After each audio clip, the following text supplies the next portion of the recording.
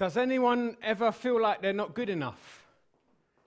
Yeah, anyone ever have them feelings like you're not good enough? Real people, but I've changed the names to protect the innocent, right? But real people, I know a bloke called Steve, yeah, who says to me, Duncan, I want to come to church, but I'm not good enough. I'm going to fix up my life first, and then I'll come to church.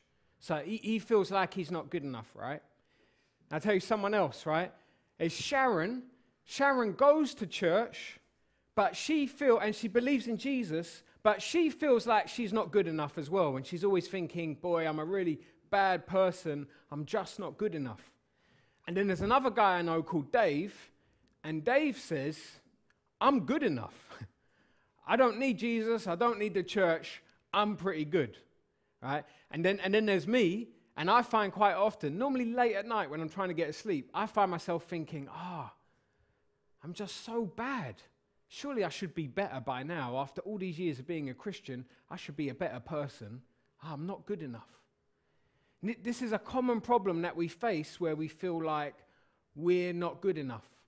So what we're going to do today is we're going to see what the Bible says about it in Matthew 22. But first, let me pray. Lord God, we come before you and ask that even though we're bad people that do bad things, that don't feel like we're good enough, we pray that as we study your word, what you've written in the Bible, that you would bless us with understanding, with clear minds, and that you would show us what you think about the matter, and that you would change our hearts today. In Jesus' name, amen.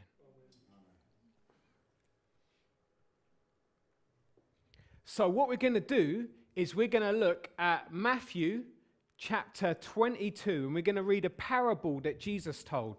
Now, bear in mind that parables are not true stories, but they're stories that Jesus would tell to make a point. And so we're going to be reading this story and trying to see what is the point that Jesus is making. Bear in mind as well, this is 2,000 years ago, and Jesus is chatting to a crowd, of Jewish Pharisees and scribes who really don't want anything to do with Jesus. They're a bit like Dave, really, who says, I am good. I don't need Jesus. And look what Jesus says. Matthew 22, verse 1. Jesus spoke to them again in parables, saying, the kingdom of heaven is like a king who prepared a wedding banquet for his son. Now, quick question. Who do you think the king is supposed to represent here? God. Yeah, God, right? So God is the king, and he prepares a wedding banquet for his son. Who's his son? Jesus, right. So Jesus is telling a story that's about what God the Father is preparing for Jesus. And he's preparing a big wedding feast, which we know the Bible elsewhere talks about what happens at the end when Jesus comes back. There's basically a big wedding feast. There's a big party. And people who go to that party are people who end up living with God for eternity in a new heavens and new earth. So if you think this life is pretty rough now, don't worry, because if you believe in Jesus, there's this wonderful place to be for eternity in the future. So verse 3, he sent his servants to those who had been invited to the banquet to tell them to come, but they refused to come. So who do you think Jesus is chatting about here? Who is it who refuses to come? People in general. Yeah, it's the people in general around, and the people who he's like directly chatting to are the people in his day and age, these Jewish Pharisees and scribes around him who have said, no, we don't want anything to do with Jesus. And in fact, they're actually planning to kill him. So, verse 4, then he sent some more servants and said, tell those who have been invited that I have prepared my dinner.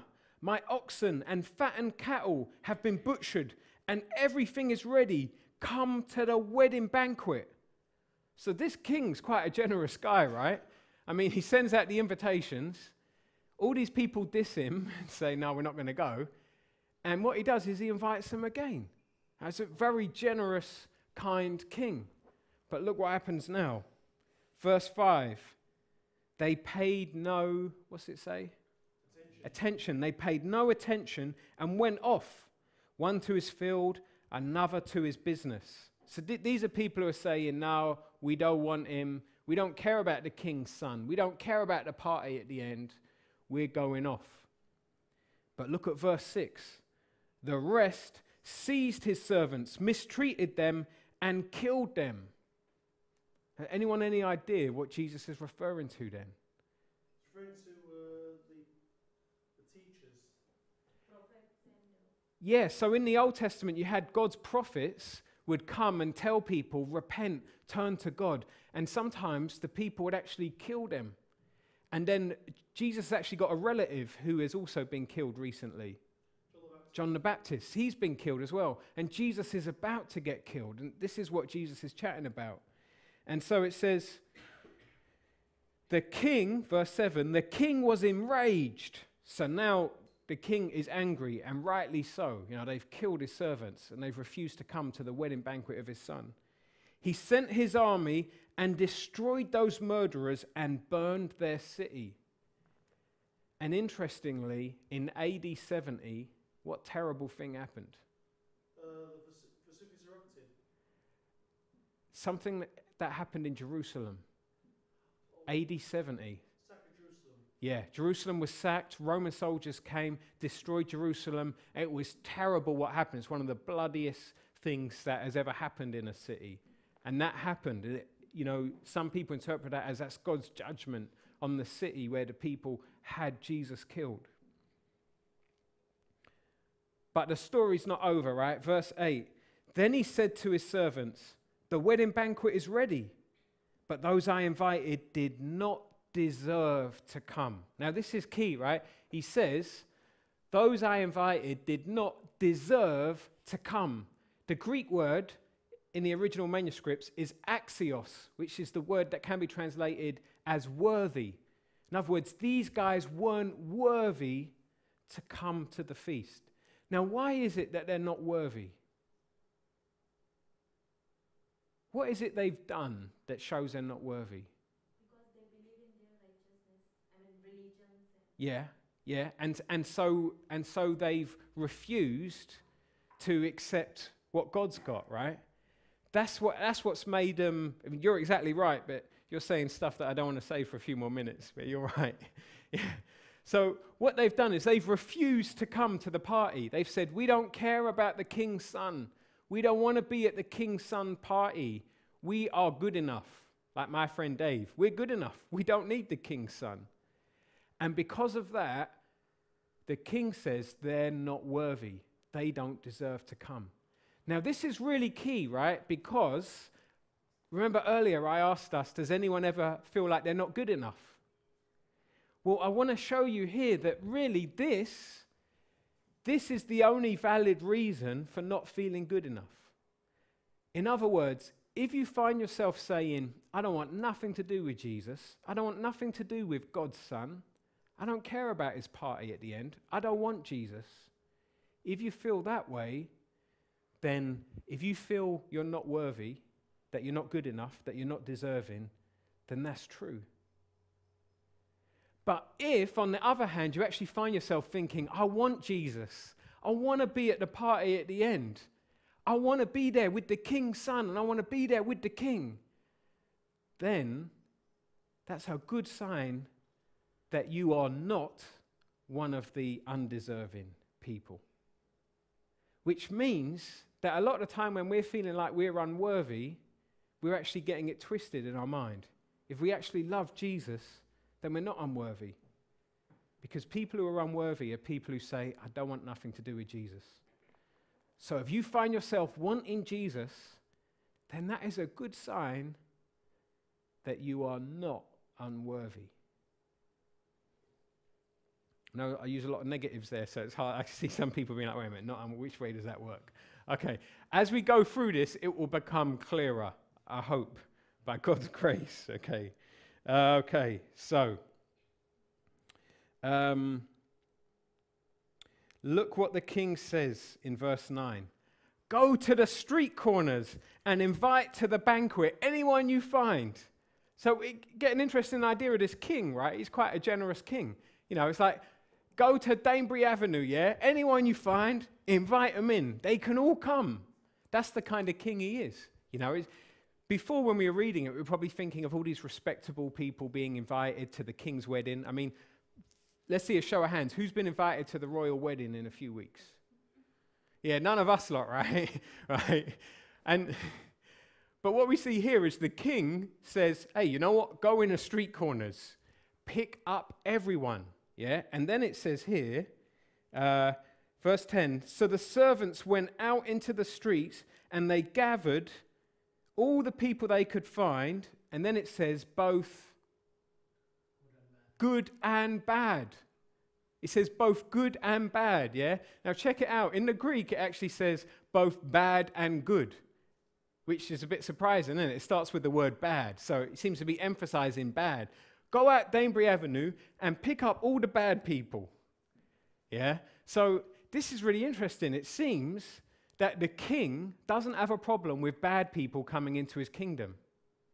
Yeah? Now here, I think when he says good and bad, he means the way that society views people as good and bad. Yeah?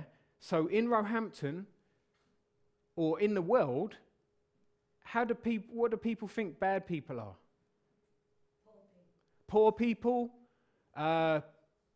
criminals, people who commit crimes, people who do antisocial behavior, people who do drugs, people who do a lot of the things that a lot of us in this room have done in our lives. Bad people, right?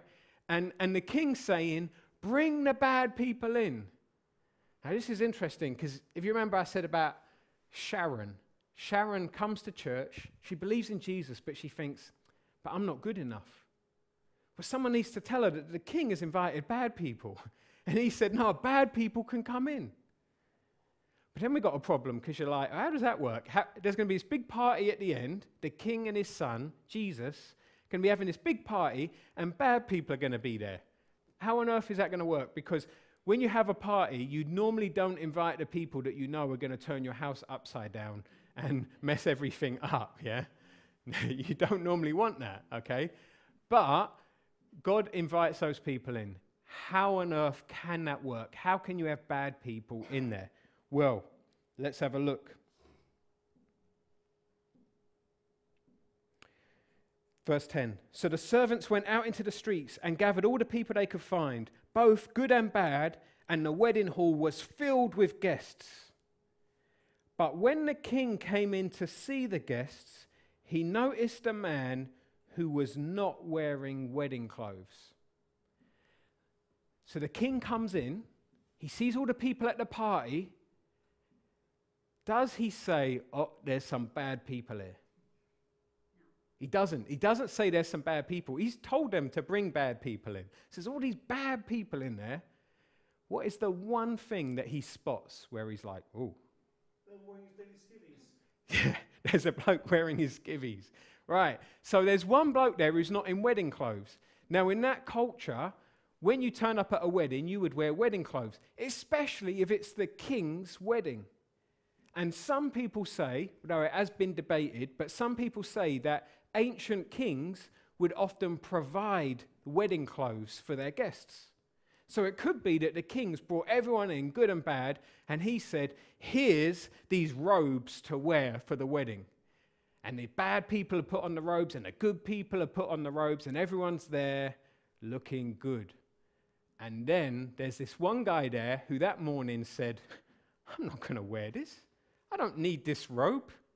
I'm fine as I am. And he turns up without the robe. And that is the problem. That is the thing that God spots. Now here's a question. What is this robe? Because this is a parable and the robe symbolizes something. Now I'm going to take you to another bit of the Bible, to the Old Testament, that I think Jesus' listeners would have been aware of, the scribes and Pharisees would have. It's from a book called Zechariah. That I've put it up on the screen for you because finding Zechariah is a mission. But I can see one guy there like trying to find it. Yeah. We pray for you. You might just find it. Well done if you do. Shout out bingo if you do. So in Zechariah chapter 3, right, here is a vision, okay? Then he showed me Joshua, the high priest, standing before the angel of the Lord, and Satan standing at his right side to accuse him. And we know that that's what Satan means, right? The name Satan means accuser. And Satan loves to chat rubbish about God's people. He loves to say they're a terrible sinner. You know, and that might be one of the reasons why sometimes we find ourselves feeling, I'm not good enough. Because we're being accused and we're listening to our accusations and being like, yeah, I'm not good enough. Well, look what happens here. Verse 2, the Lord said to Satan, the Lord rebuke you, Satan. The Lord who has chosen Jerusalem, rebuke you. Is not this man a burning stick snatched from the fire? So here he's saying to Satan, nah, this guy who you're accusing, he was in the fire. He was so in the fire that he was burning. But what happened was I snatched him from the fire and now he's safe. So this is what God's saying. He was burning, but I snatched him from the fire. I saved him. Verse 3. Now Joshua was dressed in filthy clothes as he stood before the angel. So you got Joshua here standing there in front of God and he's filthy. What do you think the filth represents? His sin. His sin. He's like us, he's a bad person. He commits sins all day long, every day of his life. Right? And he's standing there filthy before God. He's not wearing the right clothes. Verse 4. The angel said to those who were standing before him, take off his filthy clothes. Then he said to Joshua, see, I have taken away your sin, and I will put rich garments on you. So he's saying, we've taken off your sin, now we're going to clothe you in rich garments, the kind of garments that a king would give people for his son's wedding. Verse 5, then I said, put a clean turban on his head. So they put a clean turban on his head and clothed him while the angel of the Lord stood by. So what you got here, right, is someone like us who's a sinner, right, who ain't wearing the right wedding clothes, yeah? And then what God does is God puts on a nice white robe, nicer than this one, puts on a white robe, right? And is then like, now you can stand before God, you're dressed the right way. Okay, now if we go back to Matthew, to this parable, all the good and bad people are wearing the white robe. They're wearing the white robe, so it doesn't matter that they're bad. They're clothed in this white robe where it looks like they have never sinned. Instead, they look like righteous people who have only done right things in their life. They're wearing this white robe. But there's this one guy who says, I don't need this. I'm good enough on my own. A bit like my friend Dave. So, look how the king responds to this kind of attitude of the person who says, I don't need the robe. Verse 12, he says, friend. Now, by the way, the Greek word there for friend is not like an intimate word for friend. It's kind of like the friend where you don't know someone's name and you say friend, you know, like when you go, mate, you know, like, what is that guy's name? You know, and there's a little bit of distance there. It's not like an unfriendly word, but it's not like brethren. Yeah, so God says, friend. He asked, how did you get in here without wedding clothes? The man was speechless. Then the king told the attendants, tie him hand and foot and throw him outside into the darkness where there will be weeping and gnashing of teeth. Now, this is an image of hell. What the king is saying is this person cannot come into the party. He can't come into the new heavens and earth at the end. He can't be in heaven because he's not clothed the right way. He's a bad, bad, bad person who can't come to my party. He'd turn my house upside down if he comes to my party. My party will not be a good party if he comes along. He needs to be clothed in the robe to come to my party. So, all these other people that are wearing white robes, is it because of anything special that they've done? No. Check out the last verse, verse 14. Jesus says, For many are invited, but few are chosen. So in other words, God says to the whole world, come to my party. A lot of people say, no, we don't want it. Other people say, yeah, I'll come, but I'm not wearing your threads. I've got my own righteousness. I'm good enough. There's some people who are chosen, who God chooses and says, I'm going to clothe you with this white robe. You're a bad person, but I'm going to clothe you. I know you wouldn't be able to clothe yourself, but I'm going to do it for you. That's the kind of wonderful God he is. He chooses sinners like us, clothes us with righteousness. And that's what New Life Church is. New Life Church is not a bunch of really good people. We should have it on the sign outside. A hospital of sinners who have been given a robe to wear. That's all we are. We're not good moral people. We're sinners who have been given a robe to wear. Now, if you want to learn more about this, on our website, we've got a DVD, a video in the Essential series called Justified. And it explains this whole thing. The posh theological term for it is justification. It's where you are declared not guilty in God's eyes, and you're declared righteous in God's eyes. And the only reason why is because you're clothed with Jesus' righteousness. The perfect life that Jesus lived, you're clothed in it, so that when God looks at you, it looks as if you've done all the good things that Jesus has done. And this is wonderful news for people like me that often find themselves thinking, oh, I don't feel good enough. Because then what I can do is remember, hang on a minute, I'm clothed with Jesus' robe. So in God's eyes, I'm okay.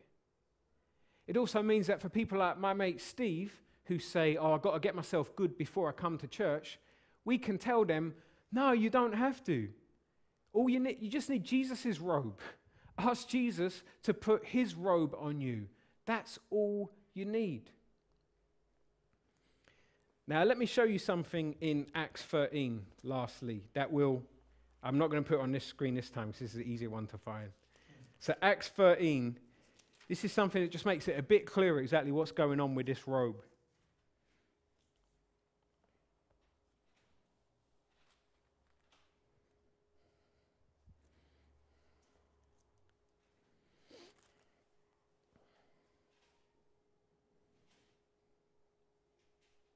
Okay, so Acts 13, verse 39, this is Paul, right, a missionary in the first century. He says in Acts 13, verse 39, through him, in other words, through Jesus, everyone who believes is justified from everything he could not be justified from by the law of Moses. So Paul would actually tell people there, listen, by following the law of Moses, all those rules, do not murder, do not steal, do not kill, by following those rules, none of you are ever to be justified in God's sight. None of you are ever to look like good people, because all of you are broken and we've all told lies, we've all stolen things. Yeah, even the pen at work is still stealing. Yeah, God can't turn a blind eye to stuff like that. And so we've all broken the law. None of us can be justified in God's sight. And what Paul says, his message in verse 39 is, through him, everyone who believes is justified. So if you believe in Jesus Christ, you then are justified. You're then clothed in this white robe. Now check this out. We go down a few verses, right? Verse 45. When the Jews saw the crowds, they were filled with jealousy and talked abusively against what Paul was saying. I don't have it on the screens. So, verse 45, when the Jews saw the crowds, they were filled with jealousy and talked abusively about what Paul was saying. So these guys, they don't like what Paul's saying about being justified. They don't like the idea of being clothed in a white robe. Okay? And look what Paul says, verse 46. Then Paul and Barnabas answered them boldly, we had to speak the word of God to you first. Since you reject it and do not consider yourselves worthy of eternal life, we now turn to the Gentiles. The Jews around Paul considered themselves not worthy. They were not axios, the Greek word. They were not deserving. Why were they not deserving? Because they didn't want the white robe of Jesus' righteousness. That's the only reason why anyone should leave here today feeling they're not worthy. The only reason is if you're going to say, I don't want Jesus' robe. Then it's legitimate to not feel worthy. But if you're going to say, you know what, I want the robe. I want the robe. I want Jesus' robe because I know I'm not a good person. Jesus, I want his robe. Then you don't need to feel unworthy. And whenever you find yourself feeling unworthy, you can think, but I've got Jesus' robe. So what we're going to do now is just take a moment of silence where we can all pray to God in our heads and just, if you want, just say, God, will you clothe me with this robe? If you're already clothed with it, thank God for that and say, God, please remind me that I'm clothed with this robe. So let's pray.